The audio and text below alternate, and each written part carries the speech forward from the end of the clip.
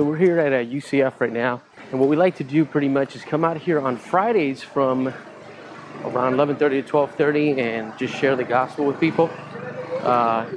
UCF is the University of Central Florida, and so we just like to take time to talk to people, get to know them, share the gospel, interact. So we pray the Lord would give us good fruit today here at the campus.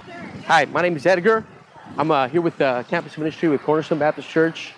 We come out here and try to talk to people about the gospel. Do you got a few minutes to spare by any chance? Sure, why not, yeah. So essentially what we're doing is we just want to talk to people about the gospel. Are you involved in any type of religious organization or anything like that currently? No, not currently. Okay, have you gone to church when you were young? Yeah. Did your parents go to church? Are they churchgoers? Yeah. Okay, so what maybe at this point in your life has kept you or restrained you from getting involved? I guess time, I guess. Yeah. Time, like in regards to school and things of that nature? School, other commitments, stuff like that. Okay. Yeah. What are you going to school here for?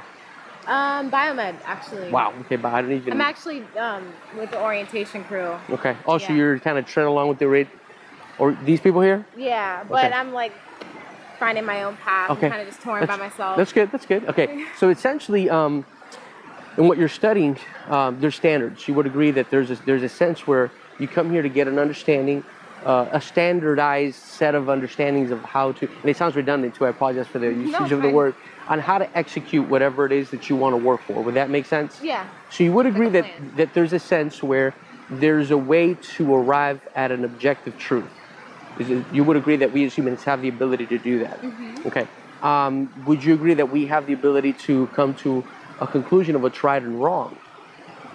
Yes. Standardized Yeah. for clarity. I mean, some things are great, right? Because Yeah. we're not going to talk every single area. Having said that, what is then your personal understanding of the Bible? Do you believe the Bible's true? The Bible is just a compiled document of men's opinions? What are your thoughts about the Bible? I think it's a good guideline to follow through life. Mm-hmm. There's certain things that, it's good to follow, basically. And yeah, it's like an outline for how to live your life.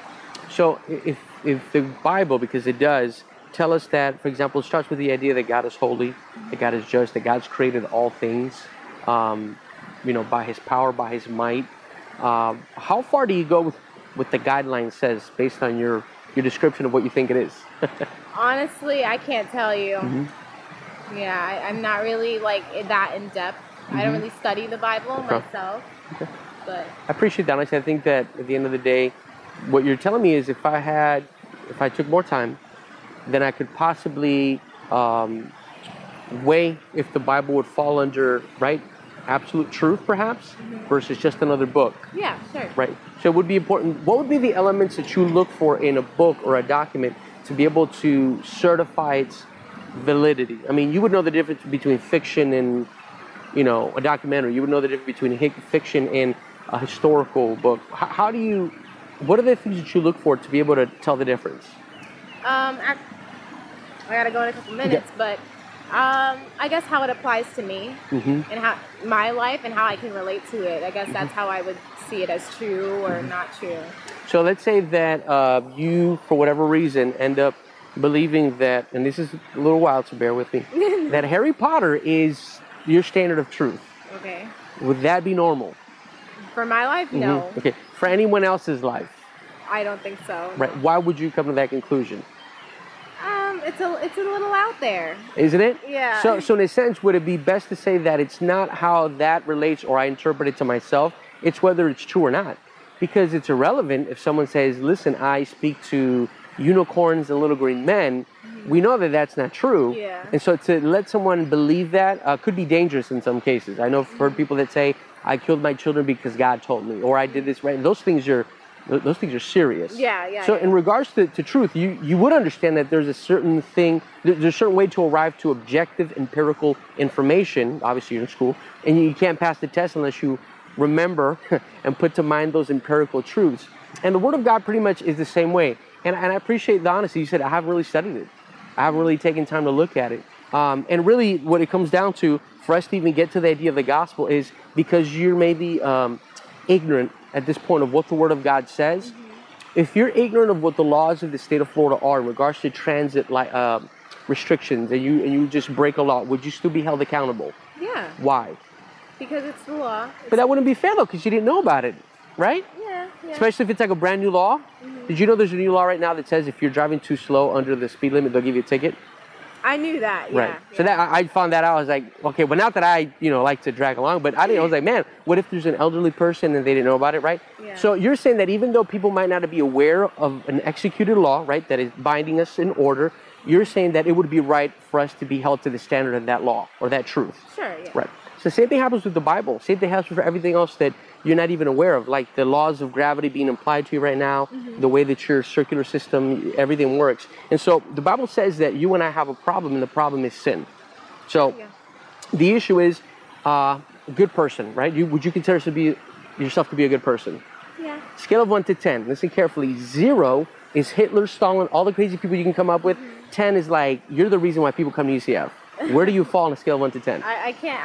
I don't know. Take a shot at it. Come on. You measure yourself. 7. Okay. Why 7 and not a 2?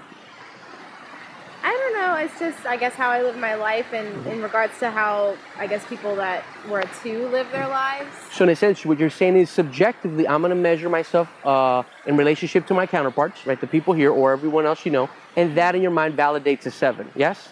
Sure. Yeah. Okay.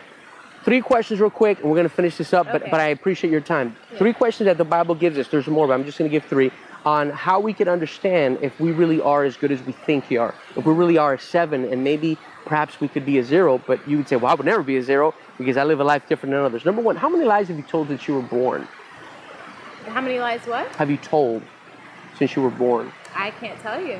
Is that because you lost track of counting them, or just because of the fact that there's too many?